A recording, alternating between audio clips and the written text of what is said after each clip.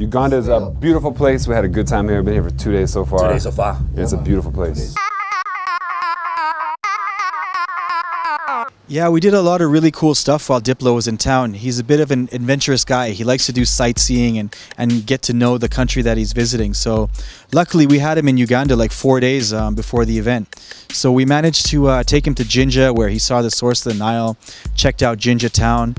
We also went whitewater rafting with a drift.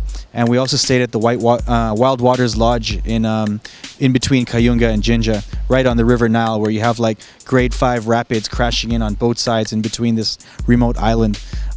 It was super nice. We're always producing on the road. Me and Walsh, we're working on stuff here. We've been doing dub plates in Africa. We were in Lagos, Nigeria 2 nights ago and working on music. Everywhere we go, we're working on music. Or doing videos, photo shoots, whatever we can do to create media.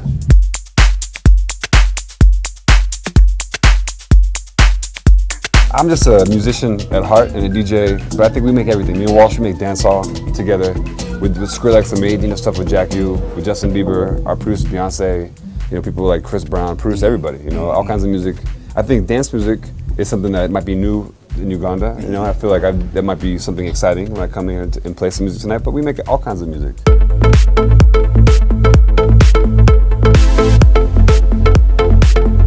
Everybody's different, all that matters is you have chemistry. With Beyonce, I worked with her a couple of different times. With the last album, I didn't get to work with her in the studio, but we talked on it. You worked on the Lemonade album. Yeah, Lemonade album. We did Hold Up and All Night Long on the album. And I'm just privileged to be able to go there and collaborate with these artists, and that they listen to my music and hear what I'm doing. So every time I do, it's a new experience. Madonna, I worked with her for like 2 weeks. We did amazing stuff together in the studio. Snoop Dogg, we did a full album together. Like I said, like we were in Nigeria, we worked with like 3 or 4 different artists in one day. We just brought them all to the studio and ran through new songs, new ideas.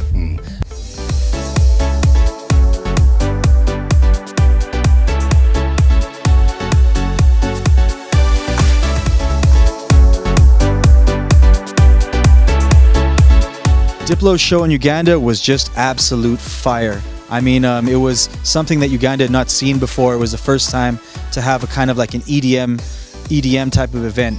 The event was sold out, like packed to capacity, and Diplo and Walshy Fire put on one crazy show. Tonight is one of the best moments of my life. So like he said, earlier, we're just so happy to be here, and I hope you guys are happy to have us here.